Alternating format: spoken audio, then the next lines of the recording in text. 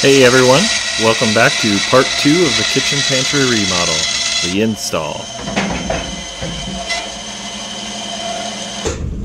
If you haven't seen part 1, I would recommend clicking the link to that video in the top right corner.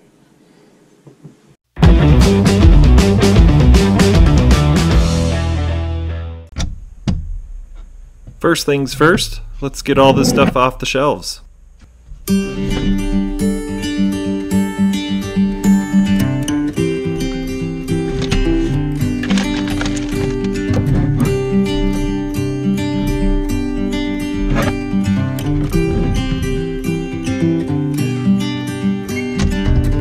Then I could remove all the shelves.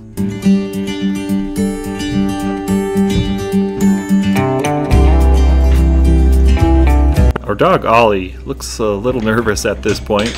After all, this is where we store all his food. Next, the adjustable track system that held the shelves up had to be removed, leaving plenty of holes in the sheetrock, and at this angle, you could really see how gross this cabinet was. Clearly, the previous owner spilled something on the top shelf and did not clean it up. No worries though, because once I get these holes patched up, a fresh coat of paint would hide everything.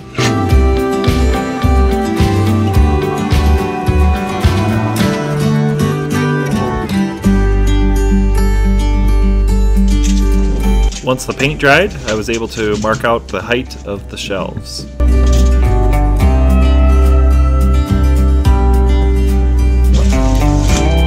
Now that I had my marks, I used my level to transfer the line across the entire back wall. This line would be used for a reference to where the bottom of the back support would be mounted. I chose to mark the bottom so that any pencil marks wouldn't be visible once everything was installed. I also used this time to mark where the stud was so that I could pre-drill the hole for the screw once I had the piece up on the wall, saving me from making measurements. Then I lined the back support up with that line and pre-drilled the first hole with a countersink drill bit.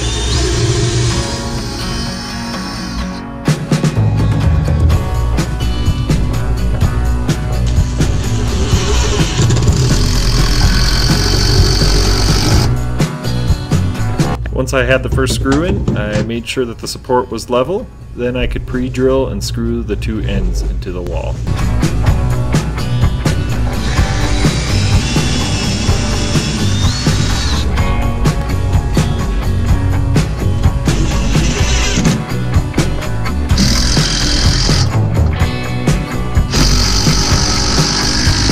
This back support will give me something solid to anchor the side rails to.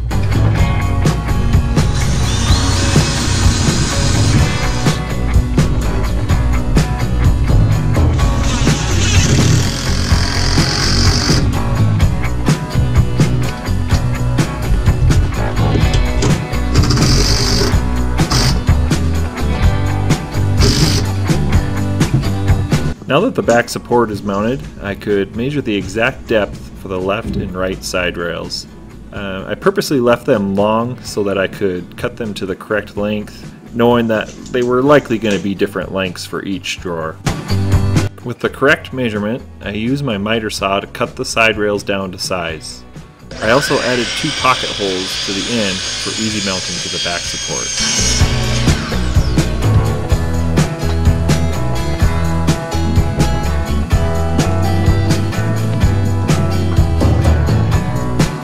I used a clamp to keep the rail flush with the back support, and then a level to line up the front.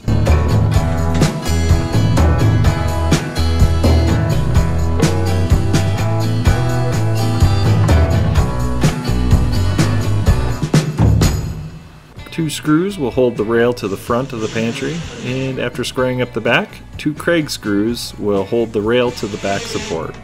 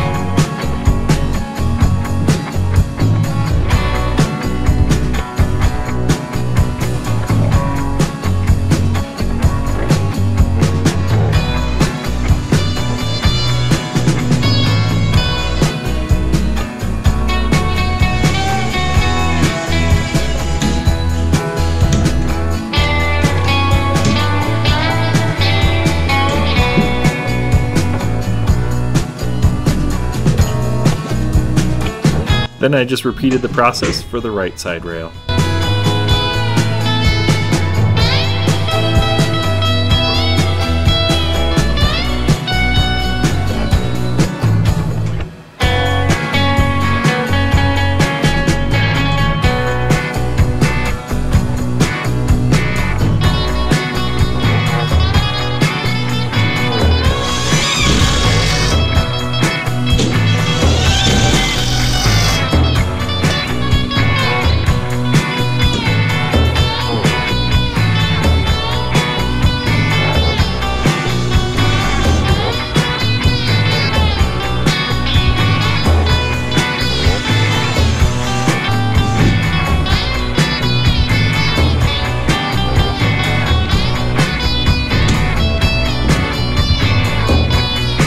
Now moving on to the drawer slides.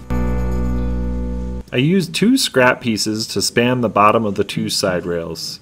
This gave me a surface to place another scrap piece I used as a spacer for the drawer slides to sit at the correct height. I placed the drawer slide on top of the spacer and then spaced the slide back about 3/4 of an inch from the face of the cabinet. This would account for the faceplate of the drawer.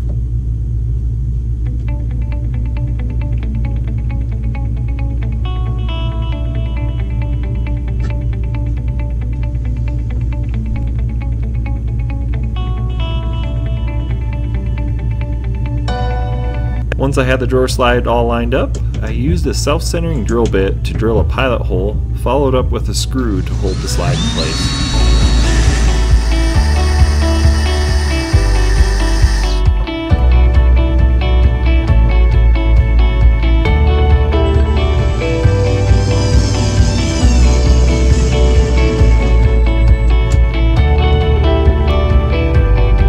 I used 4 screws per slide to mount it to the side rail.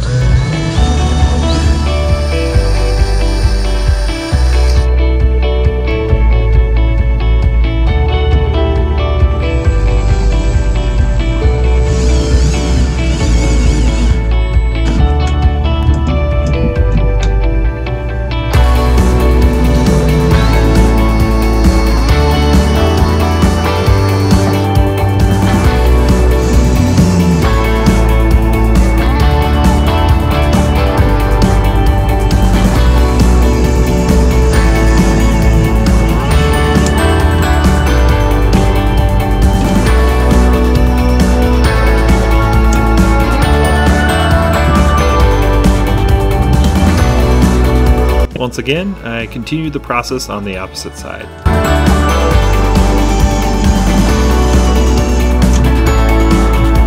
I decided to use full extension, soft close drawer slides I found on Amazon for this project. They're a little more expensive than the standard drawer slides, but the soft close is worth it in my opinion. And more importantly, my wife's opinion.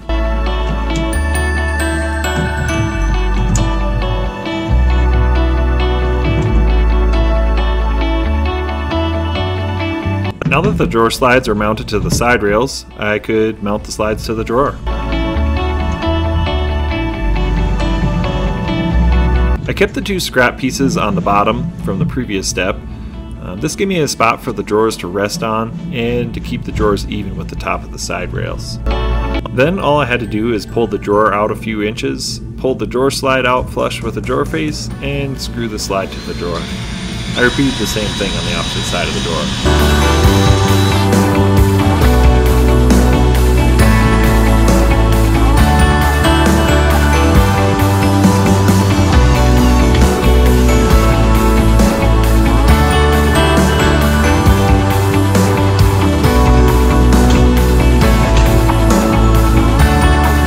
After I had that done, I just pulled the drawer out a little bit further, making sure that the drawer was still flat on the 2 support pieces below, and then followed that up with another screw.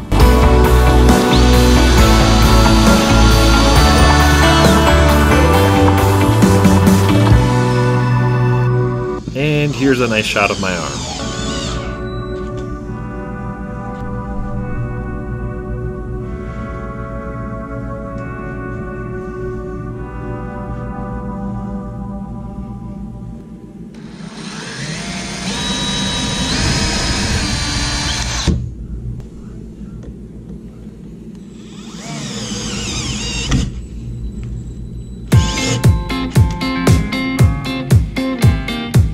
And here's 30 seconds of me trying to line up the drawer slide just right so that I could put the last screw in.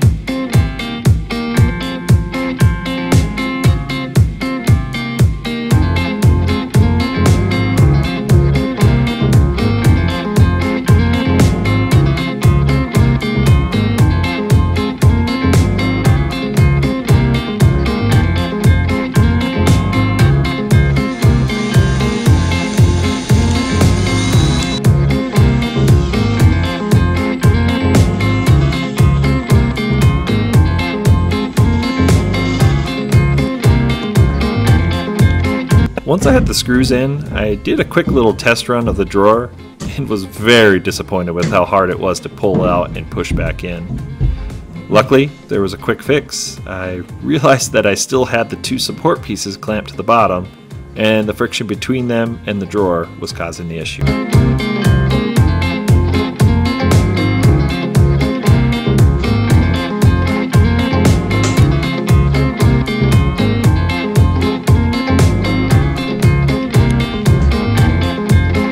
Once removed, the drawer opened and closed as it should. And the soft close feature worked great. One drawer down, 3 more to go.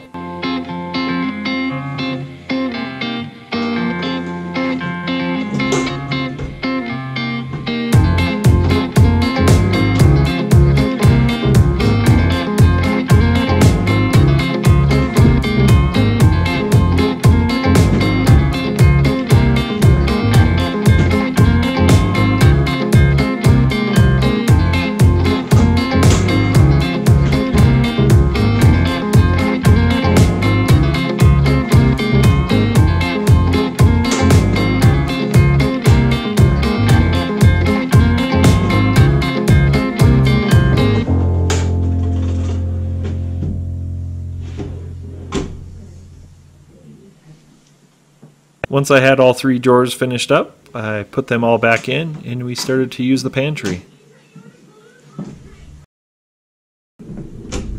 A couple weeks passed and I finally had time to add the side shelves to each drawer, which meant I had to remove all the drawers to get enough access to work. The space between the side rails and the wall was going to be wasted space, so I decided to add a few shelves to better utilize all the space in the cabinet.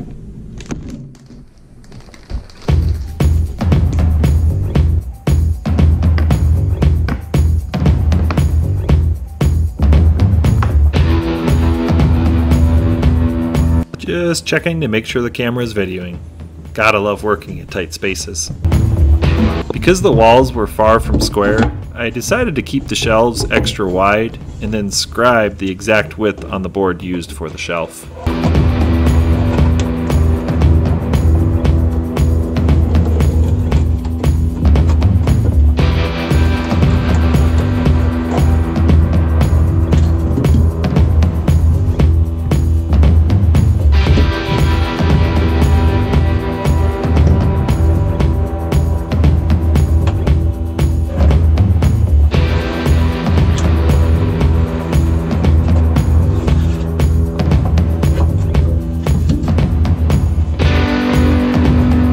With my marks, I could go back to the miter saw and cut all the shelves to the right length, followed by the bandsaw to rip the board to the correct width.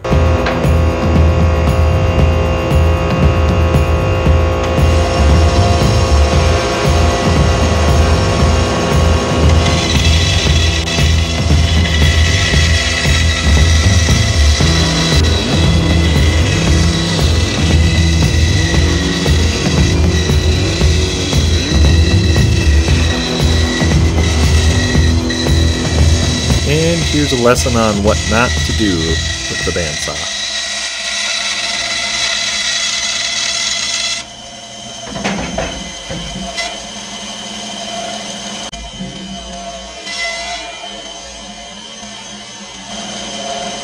After closer inspection, I realized I got pretty lucky.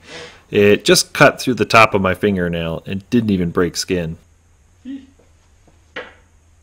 So, after my nerves calmed down a bit, I got back to work cutting the rest of the shelves to size, being much more cautious this time around.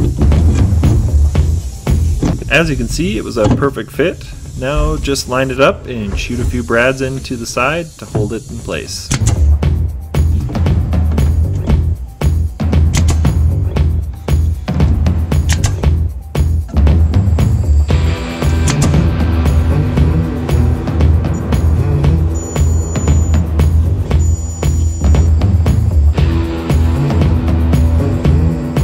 That was followed up with a small bottom brace, which would help support any weight that I would put in these shelves, which will consist mostly of our daughter Ryla's snacks, box noodles, and etc. So not very much weight at all.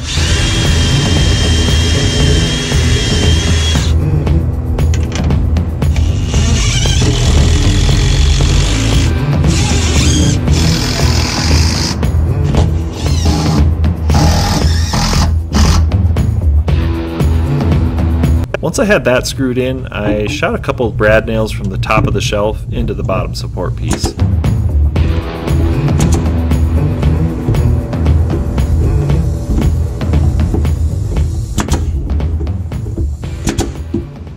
Then, for the final time, I reinstalled the drawers.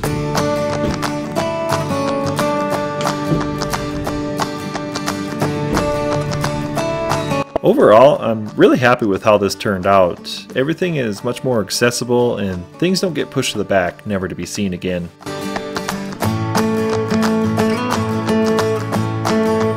I also like having these little side shelves. They aren't the easiest to access, but utilize the space that would normally be wasted. I think that's it for this one. Thanks for watching, and be sure to hit the like button if you like this video. And subscribe if you want to see more videos in the future.